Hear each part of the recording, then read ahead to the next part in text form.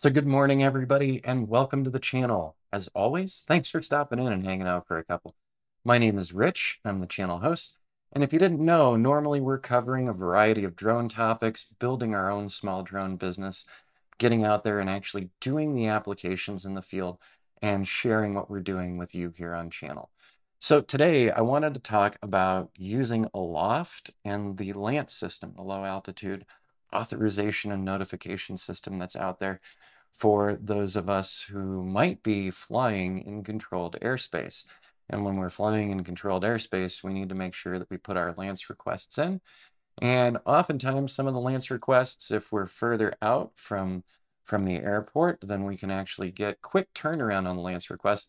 And then if we're really close to airports, in their 0 feet AGL, 0 feet above ground level areas, we have to do a little bit more in getting our LAANC requests accepted and then setting up our flights for our client locations.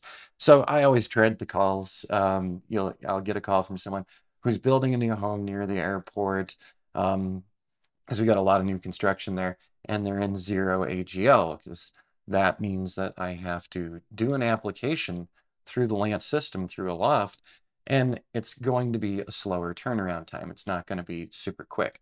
When we're looking at the FAA's grid around the airport, we'll see areas with 400 and 300 and 200 and 100. Those areas we can usually get permission pretty quickly through the LAANC system and through Aloft.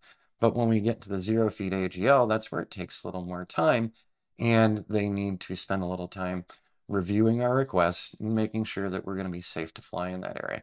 So what we're looking at right now on screen is QGIS, a GIS application that I use for helping me to plan some of my flight missions. And this is the property that we're talking about. This is like a 2-acre property at tops. It is on the backside of, there's a hill right here and another hill right here. So the probability that any flights would be coming right through in here is pretty low. We do see them out on location when we've gone to survey location before. And so, with the proximity to KPRC and the fact that it's got several flight schools there, there's always a good bit of air traffic. So I got the contact from this client. The client gave me the address and they said, hey, can you fly this for us? We'd like to have this as a regular flight, probably twice a month, because we want to document our new home being built. So I totally get that. Now I've got an iPad in my hands here, because what we're going to do is I'm going to pull the iPad up really quick, and we're going to take a look at Aloft really fast, okay? So we're going to do screen mirroring here. We're going to go to the Mac Mini, because that's what we're on screen with right now. So we're just waiting for the Mac Mini to go ahead and connect up. And there we go. I'm going to minimize. I'm going to go ahead and minimize here that QGIS screen. We're just coming in to my iPad only. Under my drone tab, this is where most of my drone tools are. And as you'll see down here in the lower left-hand corner, this is my sign in for Aloft. Now, right away, it brings me into the Aloft application, and we can see our controlled airspace around here. So we do have a good bit of it. But like I said, around KPRC, there's areas with 400s, 300s, 200s. Normally, if you put in a request today, you're going to get a response today, so long as you're flying below their recommended altitudes here. We will also see on here these areas right in and around the airport that in fact are in 0 AGL. So 0 AGL, if I were to go out there, put in a LAANC application right now and sit and wait in my truck, I'm most likely not going to be seeing this. The second thing is we also have to unlock our DJI Mavic 2 Pro that we're going to be using there, because right now it believes that it's 0 AGL. So not only do we have to do this LAANC request, afterward we need to go to DJI's FlySafe and request an unlock code, which I'll show you momentarily. But first, I just want to zoom in here and see. So as you can see on here, we do have our LAANC requests in here. So this is the area we'd be flying. Aloft actually makes this nice little block for you when you're selecting an area. And then if I go down here, let's just take a look. I'm going to tap on Maps, okay? And on Maps, I'm going to go back up to 518, that's 5184. And this was 5184 iron stone. There we go. So here we are at our location now at 5184 Ironstone. You see down in the left-hand corner. I'm going to tap on that. So KPRC Class D, what I want you to see here is, so normally permissible altitude for authorization is 0 feet AGL. So that's right under the word airspace there. And right below that, I have a LAANC authorization that I recently received that's going to be starting in a day. Well, actually a day and some change. So on that one, I can tap the more and we can see. So my name is in here. The requested elevation, we're actually going to be flying at 70 feet AGL, not 100. We don't need to fly at 100. We have our start time on April 13th, and we have an end time on April 13th as well.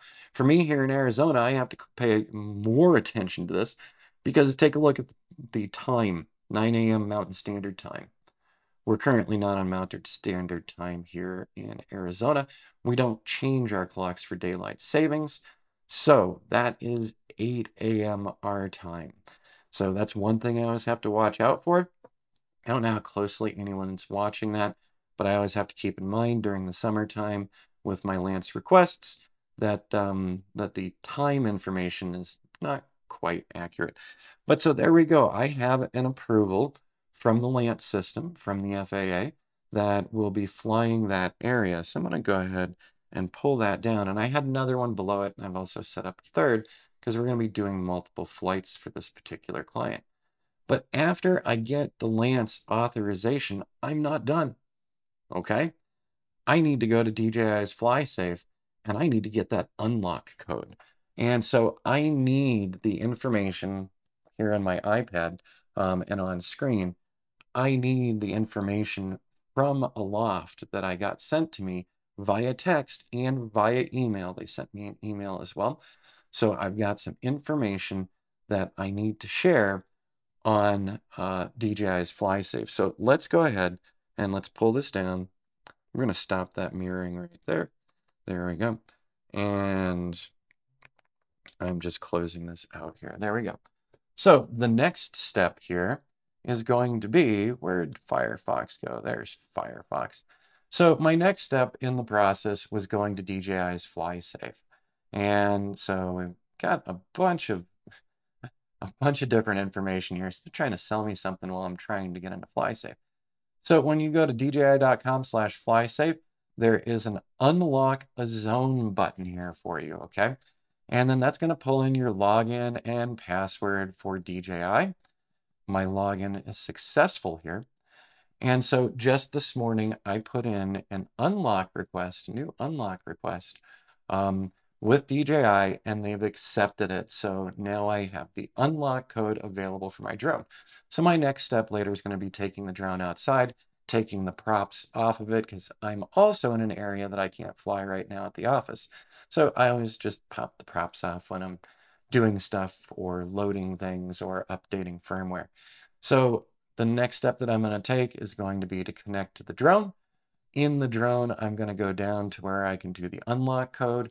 I'm going to synchronize my drone with DJI, and then I'm going to select my unlocked zone here. So I've got my information. I had to put my device information into this as well. So I actually have two different drones on this FlySafe account, and both of them are Mavic 2s. One of them's a little older, one of them is newer. But in the case of this one, this is the older drone that we're using with this one. And this is going to be on 4/13/22. So that's just in 2 days for me. So now that I have my accepted, so if you wanted to do a new unlock request, this is where you'd click it right here. You'd be providing a little bit of information, your phone number, the altitude you're going at, and your device's ID as well. So once you've got all that done, the turnaround time on this for me today, since I just added this one, I think was about 2 hours time, and it was accepted. So I'm all set to do this flight there for my client.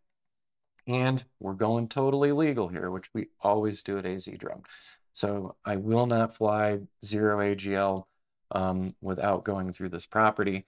We do follow the FAA guidelines very closely because we want to stay in business. So, you know, always follow the rules, everybody, so that you too can stay in business. Because it sure would be bad if, you know, we do some kind of flight or screw something up to the point where we can't do this anymore. It's an enjoyable business. I have a lot of fun with it. I also have a lot of fun sharing this with you. So if you have any further questions on this, if you have questions about Aloft or the process, leave those questions and comments down below. I'll be sure to get back to you. In the meantime, I hope you all have a great start to the week. And we're getting ready for a couple of jobs this week, including one of the jobs where I had to do this unlock code and do the LAANC request to fly in a 0 AGL area. And I've been approved for 100 feet above ground level. So all exciting there. All right, everyone, we'll see you again in an upcoming video. And I hope you have a great start to the week.